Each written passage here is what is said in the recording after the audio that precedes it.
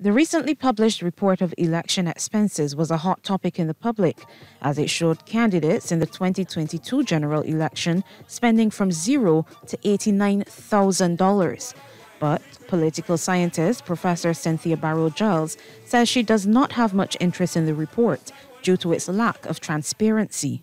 The existing legislation that is in Barbados and the rest of the Caribbean does not require political parties to, in fact, disclose their sources of income and their spending patterns. So insofar as there is an absence of that, I do not, in fact, pay much attention to what is being declared by the candidates.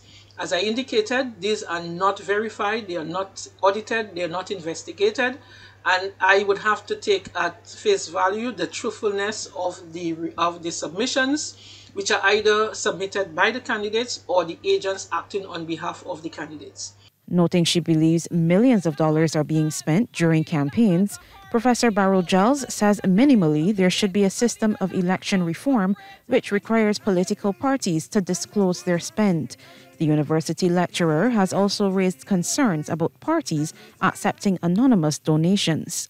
We do not know what is the source of the income. It could be legal, it could be illegal. We don't know which foreign governments and which foreign corporations are providing money to the government. And that therefore is a governance issue. It's a serious governance issue because at the end of the day, citizens are not aware of whether or not public policy is being bought. She, however, acknowledges the counter-argument Barbados is a small society and donors to political campaigns may suffer victimization.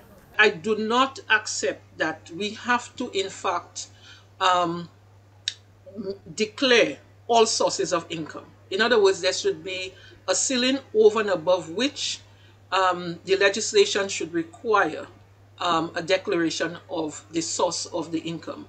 Below a certain amount of money, I don't think that we should unnecessarily expose people to the potential of victimization. So Professor Barrow-Giles would also like to see effective legislation which gives the election oversight body, whether that's the Electoral and Boundaries Department or some other entity, the capacity to audit and investigate whether the claims submitted regarding election spending are in fact accurate.